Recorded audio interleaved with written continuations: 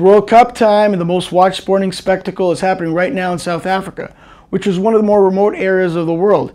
This poses a unique challenge to host broadcaster ESPN, who's using Cisco Telepresence to deliver real-time highlights and interviews in HD. Rob Hunter, ESPN's Vice President of Innovation, described how Cisco Telepresence is being used as a content contributor.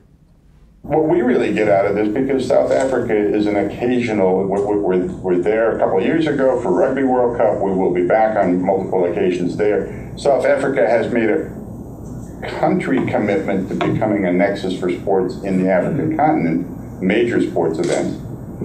What we're going to take away from that, frankly, is the relationship with the people in South Africa that make it easier every time we go there. The first time we sent a crew there 6 years ago, it was a challenge. It was a challenge 2 years ago. It was a challenge last year for Confed Cup. But every time we go, the challenge has been declining. We now have people that we have relationships with. The next time we go back for a big event, we have a list of names to call to say, listen, this is what we need from a telecommunications standpoint. This is what we need from a telepresence standpoint. This is what we need. We will need satellite footprint.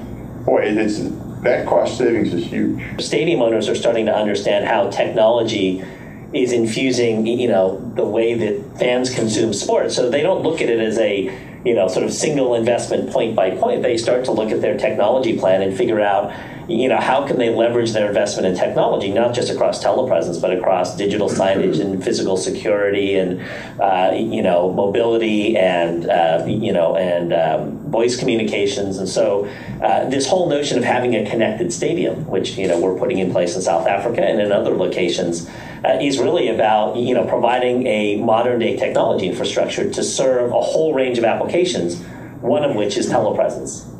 Cisco wants to change the way the game of soccer is viewed and experienced by fans worldwide.